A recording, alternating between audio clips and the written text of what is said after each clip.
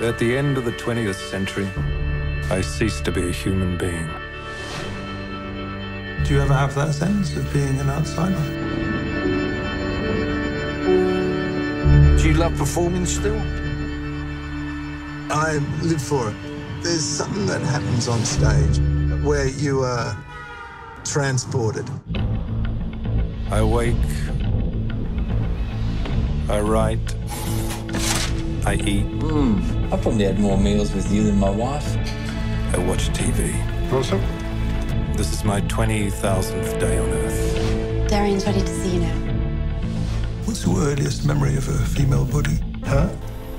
What do you fear the most? It does worry me that I'm not going to be able to continue to do what I do and reach a place that I'm satisfied with. In a sense? Because memory is what we are. Your very soul and your very reason to be alive is tied up in memory. Those moments when the gears of the heart really change. Should we stop there?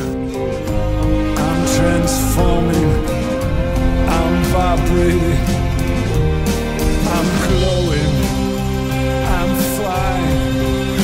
Look at me now, I'm flying. Look at me now.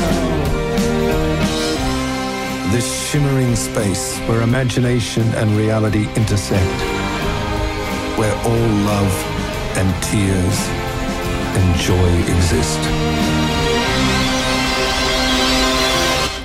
This is the place. This is where we live. I had to speed read your biography. Oh, you read that thing? Yeah. That wasn't the truth, though.